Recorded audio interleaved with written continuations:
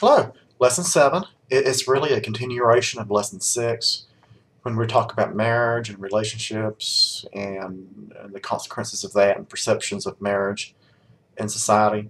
This is actually one of the shorter lessons, if not the shortest lesson we have this semester.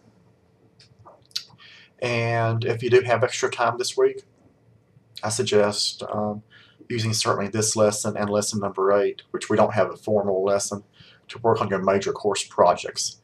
That's what we should be doing, in addition to completing any of the course requirements inside the folders. Thanks so much. Bye.